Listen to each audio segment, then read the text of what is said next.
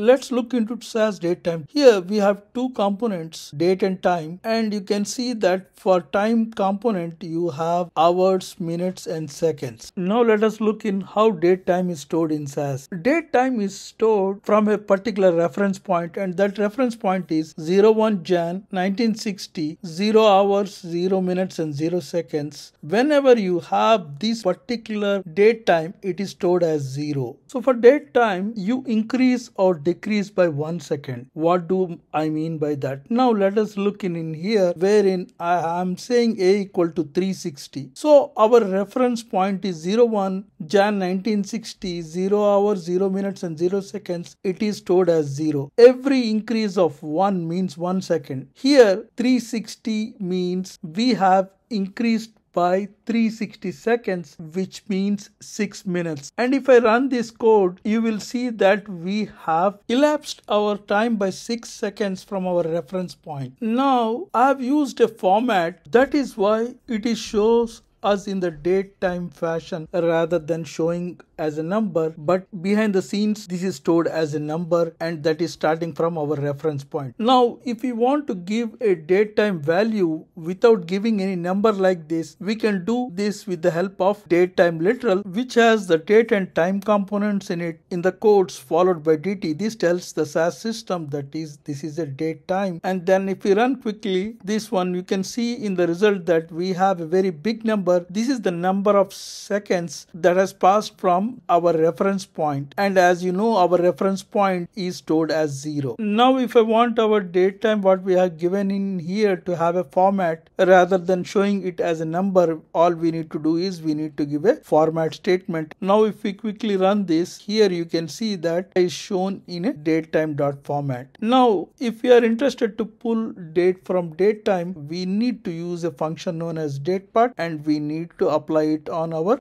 date time, and it pulls our date, which I am calling here in as dt, and also this date I am giving as date9 format. Now if I quickly run this, here you can see that we have able to pull our date from our date time